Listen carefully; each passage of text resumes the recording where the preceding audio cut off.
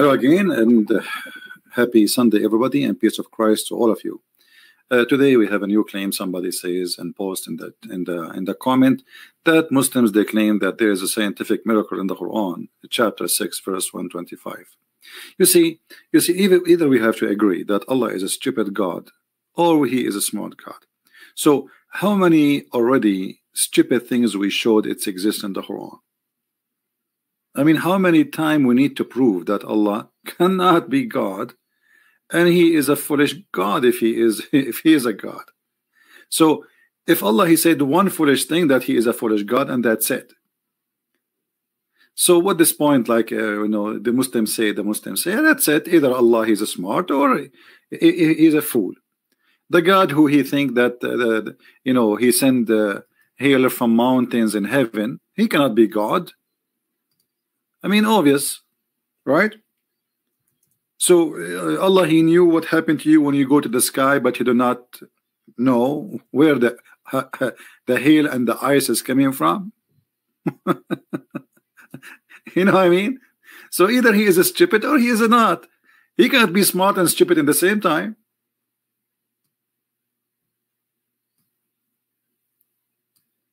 You cannot be two in the same time. Either He is a stupid or He is a smart. Now, the one who said this verse, is he the same one he said the other verse? Yes. So which one of them is the smart one you are talking about? So you Muslim, you are saying to us that Allah, He was a smart in that verse, but He was a stupid fool in this verse? I mean, this is silly.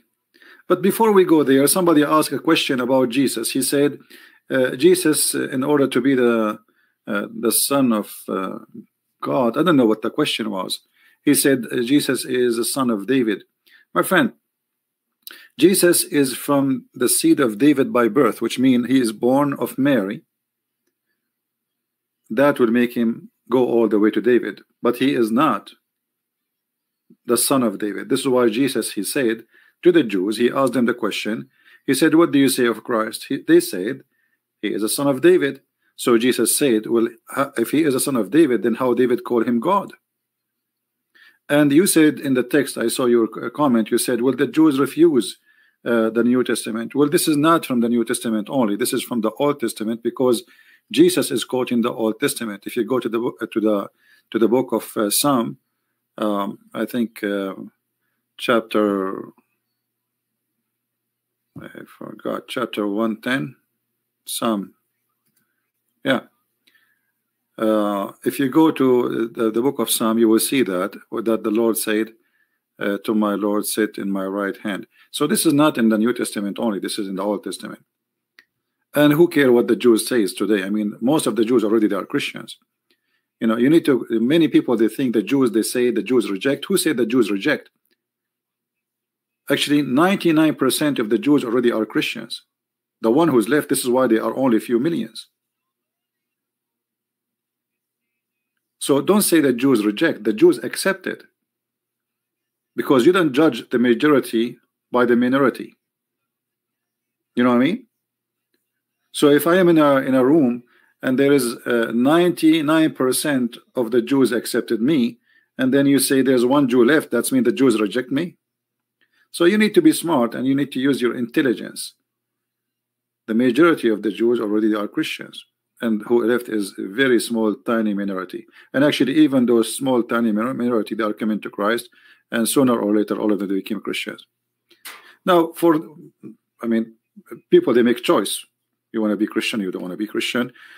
Somebody, he's a Jew, he accepts, you don't accept. Who care? This is your business. You yourself don't accept too. Who care? Now we go back to our topic. This is the same God who the Muslim, they say He is the same God who said this verse. What this verse saying? Let us see what this verse is saying, just for the sake of comedy. Chapter 6, verse 125. Thus Allah, the translation here is false. Anyone who exchange the word Allah to God, he is a false translator. The word in Arabic is Allah. Allah is not a word mean God. Allah is the name of this God. Allah, God lah. The word al in the word is God, and lah is the name. So Allah, God lah, guide whosoever he please by opening wide his breast to surrender. Okay. You see here the problem is most of those who translate, they are speaking with ignorance. They don't know even what this word yashrah, the word in Arabic here yashrah. If you see the translation, all Muslim translation, they say he opening wide his breast. Opening wide his breast. Some in the Muslim article they say he is extending his breast. This is an article about this funny miracle. Difficulty of ascending to sky, chapter 6, verse 135.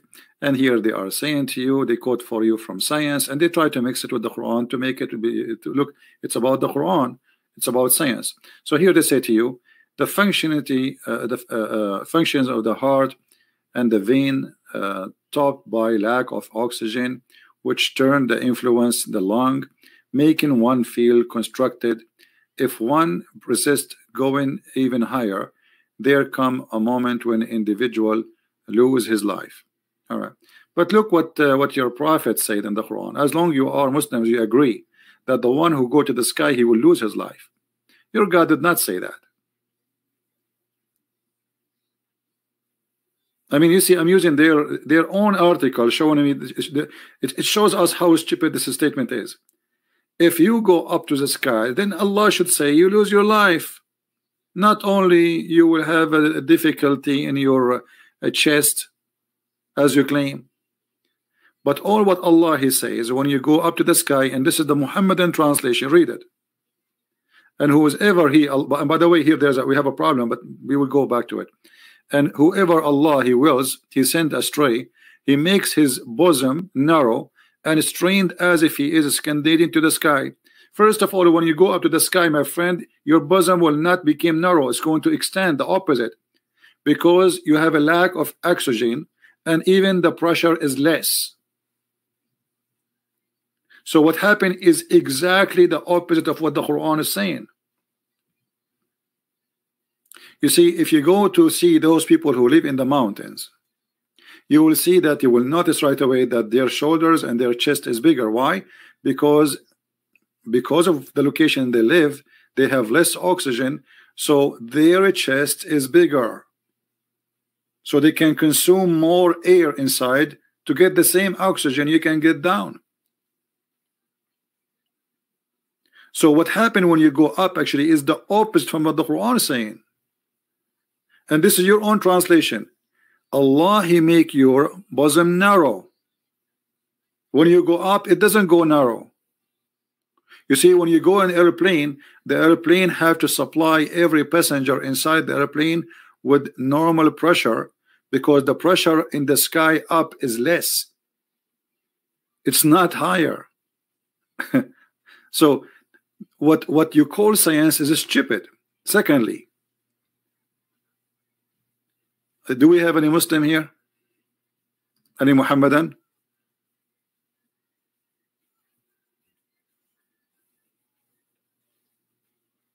With Tahmidi YouTube? I don't know who is Tahmidi YouTube. I don't care. Anyway, so guys, are we listening? Do you see how stupid this is? This is the opposite. Not only that, this is the Muslim translation in front of us, proving to us that Allah is the devil, whom Allah he wills to send astray. What is the word there? What send astray mean? Who is the one who sent people astray? This is the Muslim translation, not mine. Who is the one who deceive you? Allah. And why Allah he deceive people? And why he send them astray?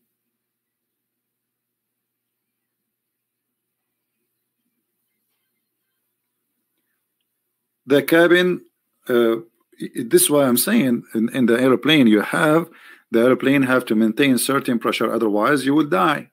All right? But look what the verse is saying. The verse is saying the opposite. The verse is saying that your bosom, when you go up, became narrow. Right? How that will become more narrow if you have less pressure? Do you understand what I'm saying? Less pressure will make you expand, not be narrow. More pressure will make you narrow. As simple as that. This is what pressure do. So here we find the first mistake. Secondly, the verse here saying that Allah is the one who sent people astray. And this is the Muslim translation. But in Arabic it says, وَمَنْ يُرِدْ أَنْ يُضِلُّهُ, the one who Allah decide to deceive. You see, the Muslim, they translate the word deceive as he want him to go astray. Look, it says he here, the translation. He allows to go astray. It doesn't say that. It's a false translation. It says the one who Allah want to deceive him. Change the translator. Let us see. We will take another Abdul. Any Abdul. The Riyad Abadi, whatever is this guy. I don't know what whose guy is. Let us see. Do you see?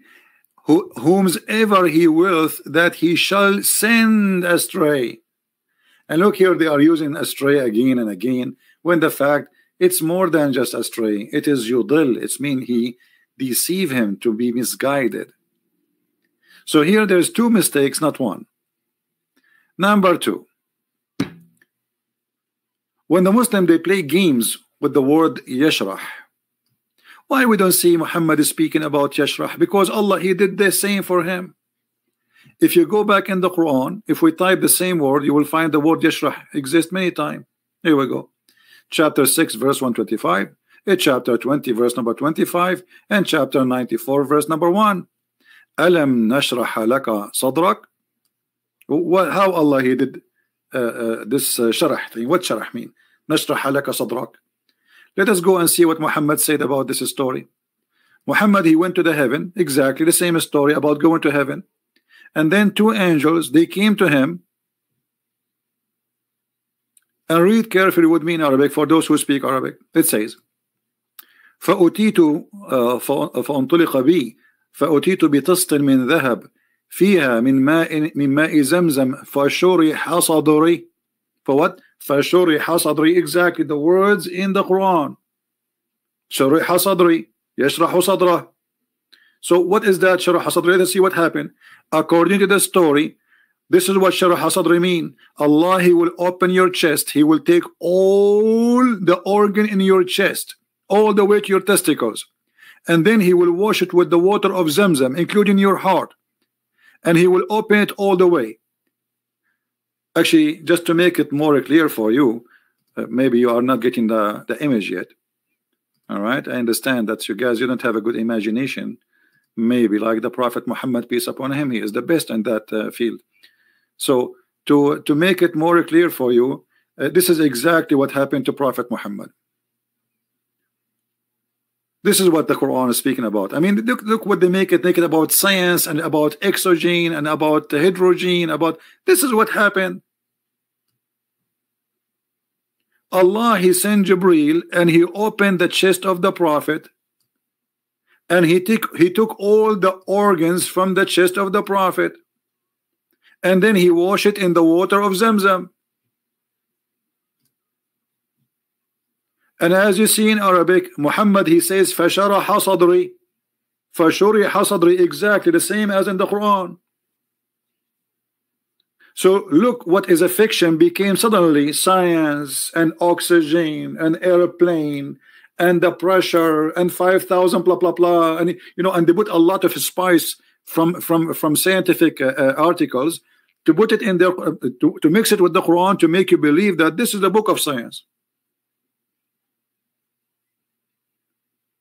This is the prophet of science who came into us to tell us that before Allah he take him to heaven and he sharaha sadri, he cut off his chest all the way to his testicles and he took all the organs off and then he washed it with Zamzam and he put it back.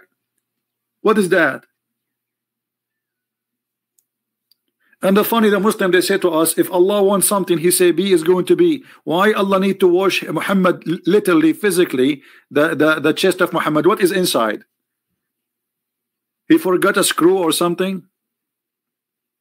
What Allah is looking inside? We will show you what Allah looking for inside. You want to see? Here we go. This is Muhammad explaining shuriha sadri, not me. You see, this is the word exactly in the Quran. Here we go. This is the Muslim. They make a big fuss about it. This is the word. Here we go. I highlight it. It's exactly the same word. Okay, what happened? Here we go. So they came to me and they cut open my chest. This is what shuriha sadri mean. Read carefully. Then a golden basin containing water of Zamzam was brought to me, and my heart was open. By the way, it doesn't say my heart was open, it's my chest. And then to the such and such a part, which means from here to here. Okay. Qatada said, I asked to him who was with me, I the narrator, what he meant by such as such. He says, he replied, it meant it was open up to the lower part of abandonment. Where? Abandonment. Now, my heart was extracted and it was washed with water of Zamzam, and then it was restored in the original position, after which was filled with faith and wisdom. Have you ever heard of a God? He made surgery and he insert in the heart of his prophet a dish full of faith and wisdom. Have you ever heard of a what?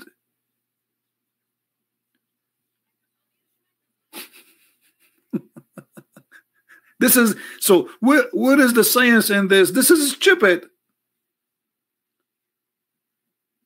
Allah saying that the one who he believe in Allah, Allah will expand his chest by filling it with faith and wisdom. And according to your God, this is literally a real surgery. Even the Muslim, they say some people, they sew the stitches. Yeah, they sew the stitches.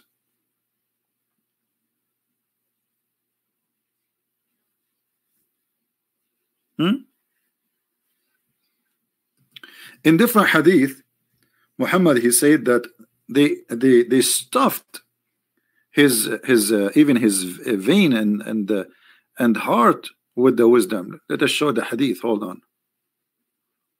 Here we go. You see? And then Jibril cut open the part of his body from his throat to the middle of his chest. This is the current translation, but doesn't say that, by the way. And then it says, he took all the material out of his chest, brother, and the abandonment, and then he washed it with Zamzam water with his own hands till he cleansed inside his body. And then, brother, a golden tray, brother, in a gold bowl, brother, full of belief and wisdom was brought, and then Jibril stuffed his chest and his throat, blood vessel, with it.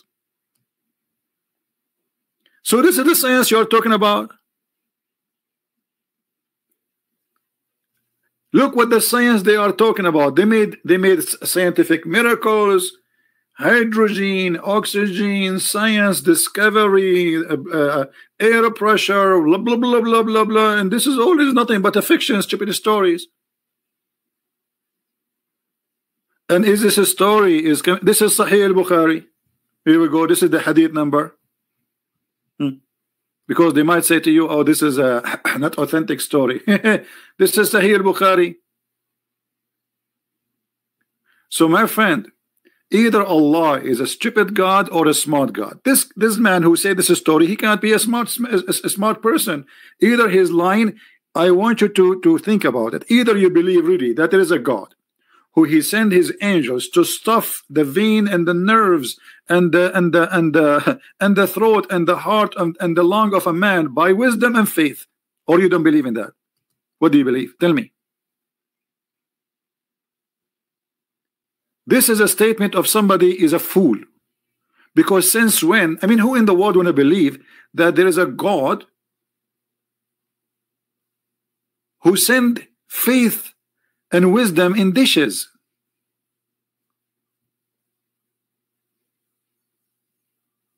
Do you see it? And God, he washed the inside body of Muhammad with the water of Zamzam. That's it, it's Zamzam, but which is proven to be arsenic and poisoning. And after he cleaned the body, brother, a golden tray. It has to be golden tray. I mean, come on, I will not accept a plastic tray. I mean, come on, Allah don't have gold. It have to be golden tray. Even Allah, he appreciate gold. A golden tray contain a gold bowl. See, this the golden tray is not just a golden tray. No, there is a bowl in it. Hello, and then it is full, brother, of belief. I want a Muslim to tell me how in the world we can put a belief in a dish.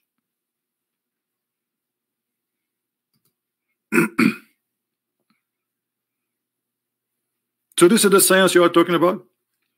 If we ask Zakir Naik how this has happened, brother, how this is such a thing happened, he will say to you, brother Titter, there's a person in the name of Christian Prince, and he always attack Islam. And there's a problem, already he have a problem. Already he have a problem. And I'm not sure what is the problem. Brother, but what about the question he's asking? Do you believe that faith and belief come in dishes? First of all, Allah is capable of doing anything. And he can send his belief and his in any dishes. He can send it in dishes. He can send it in boxes. He can send it in Amazon. He can send it even with UPS. Brother, but it says it's a bowl full of faith. How is it? Is the faith is something physical? If Allah will, he can make it physical. And it is proven to me correctly. So faith is something, if Allah will, he can make it physical. Exactly. Because Allah is Almighty God, he can make it. Zakir Naik, why always when you answer me, you squeeze yourself as if you are going to do poo-poo? I'm not doing poo-poo. Actually, I'm just refuting you. And I get you busted. But I'm not really convinced that faith and belief, and especially wisdom, how wisdom became something physical. I thought wisdom is something about knowledge, which exists in your memory, in your brain, and your brain use it. So how that can become in a dish? Zakir? Actually, in this case, he get a point. He get a point. But I'm going to refute you. As an example, every day you read some information. And the more you read, the more you learn. Do you agree with me, Christian Prince? Yeah, I agree. Exactly. Allah, instead of reading slowly, Allah, he gave it to you in a dish. Like one time, bingo, you eat it and you have it. And I was wondering where Zakir Naik, he get all this knowledge. Did you eat it in somewhere, Dr. Zakir Naik?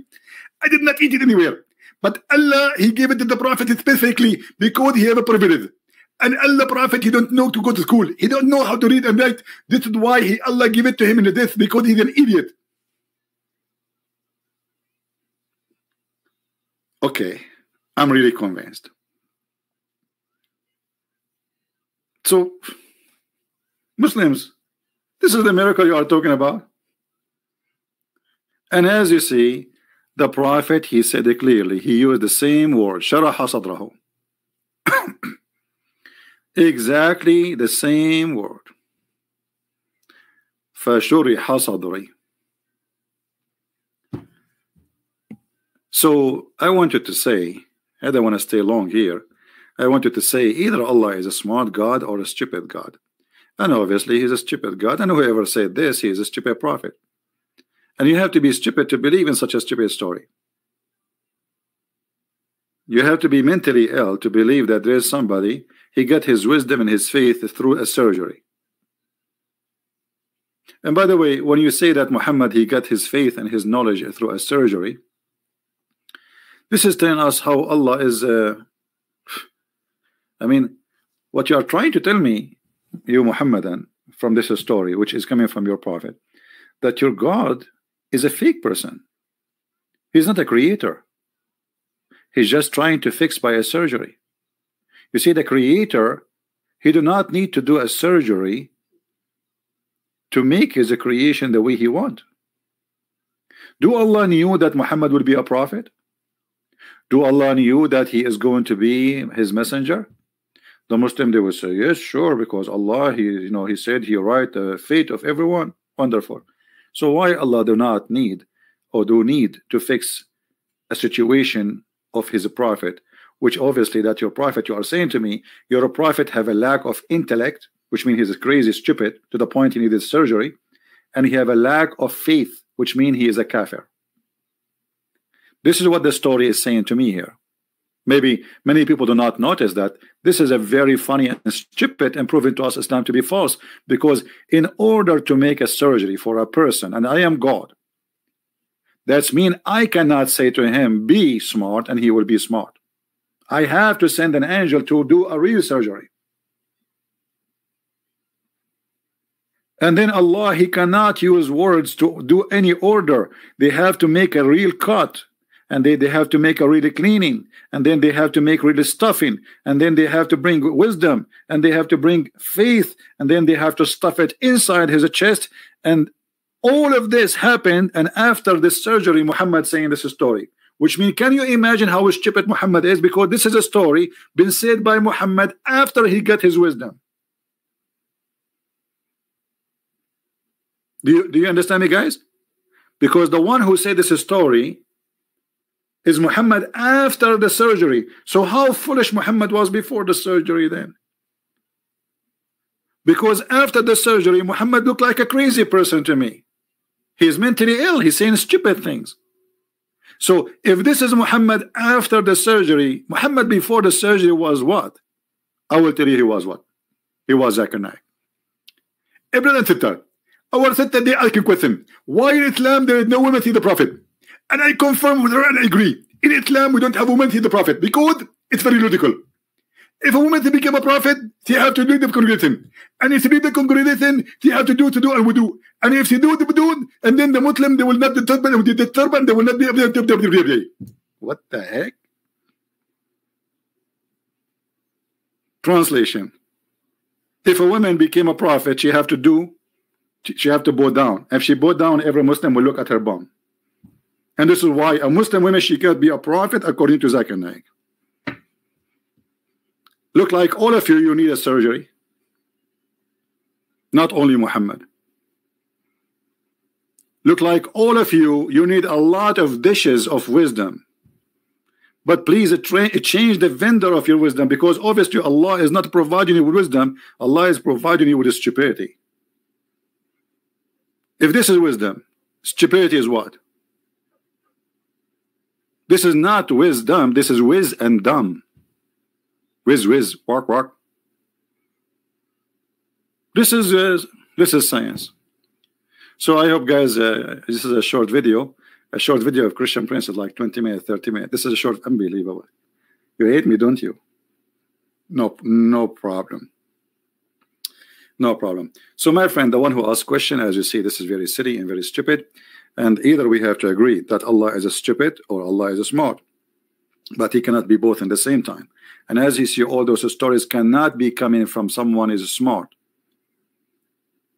A God who he think the sun set in the murky water and the sperm coming from the backbone. My backbone hurt me. Now we know why a Christian prince is not getting married. His backbone is hurting him. We got it. Now we know. Now we know it. Backbone. What you gonna do? What you gonna do when I come for you? Backbone. I mean, have you ever heard of a smart God? He think that there is a sperm coming from the backbone. I mean, this God, he think testicles of men is made for what specifically? He think they are like a Christmas light or something, or maybe they are a balloon to swim with it. Backbone. I mean, don't you think, Muhammad, you went all the way to the wrong direction? What? Anyway, I hope that all of your backbone will be fine. And by the way, women have backbone and men have backbone, so we are the same. Watch your wife backbone, my friend. She might be doing something in your back with her backbone. Lord have mercy. Stupidity is amazing. Oh, okay. Anyway, thank you very much for being here. May the Lord bless you, and I hope you are enjoying your Sunday. And soon we will have here in America Thanksgiving. So before we finish here, I want to say to you, you see, in America, a celebration. It's called Thanksgiving. This is the first migrant. When they came to America, they produced their first crops and vegetation, etc. So they have a day to thank the Lord for what He gave them. Very beautiful. But actually, I think all of us as a Christian, we should celebrate Thanksgiving every day. So I invite you, all of you, every day before you eat, to say very few words, anything from your heart. Thank you, Lord, for the bread we have. Don't make a long prayer. Don't, you know, the Lord, He is simple, and He loves, you know, those who they are simple too. So always be thankful for having whatever you have, because whatever you have can be taken from you. Sometimes we have things around us, they are priceless, but we don't see them. It's like a human being, he don't know what it's mean to lose a tooth until he lose them. And then when you talk like Zechariah. But because you have them, they are there for granted. You don't feel them. You don't know how good to have them. So you have to be thankful for things you have, so the Lord will bless your life and bless your heart. And the most important thing we thank the Lord for, after Him being our Lord, is the gift of being able to think. This is a priceless gift, because by our right thinking we make the good fruits, and the Lord, He said, from their fruits you shall know them. So my friend, be thankful for the Lord, for He is amazing, for He is beautiful, for He is the one who helped us to expose those liars and those lies, so we will not be deceived by the devil. Our Lord not only is smart, not only, we don't want to say genius, we want to say is beyond this stupidity. This is an insult to think that there's a God He can say and speak in such a way. All right? And my friend, the one who is saying in Indonesia they are burning churches, trust me, that is not against Christianity. That will make of you a better Christian. Discrimination for Christians always work in the opposite direction. It makes us a better Christian and make Christianity spread. After 1400 years of discrimination of us, Arab Christian in the Middle East, we are here, and we are stronger than ever. Because the fire will make you not only iron, will make you steel. Hard, tough, a warrior. Don't worry about it. Never worry about it. We are always victorious, and the Lord is our victory. Thank you all for being here. My family, I love you all. Thanksgiving for everybody. And thank you, Lord, for having those beautiful people from around the world listening to me. I'm your servant. I'm no one. I don't deserve to have those people listen and to be with me. But you bless me with them. I'm blessed to be part of their family, and they are my family. And you are our Father, our provider, our Lord, our Savior, who save us from all this madness we see around us in this earth, stupidity and foolishness. Human being became very fool, and the Lord, He said, my people being destroyed because of their ignorance. So my friend, let us together fight ignorance. This is our enemy. Our enemy is not a Muslim. He's a poor guy. He is an ignorant person. He needs our help. Our enemy is ignorance. Our enemy is the devil. Our enemy, the father of all lies, is Satan. It is that. So always focus in the head of the snake. Don't look at the tail. Christ is Lord. Islam is false. And we see you soon again. Take care. Bye-bye.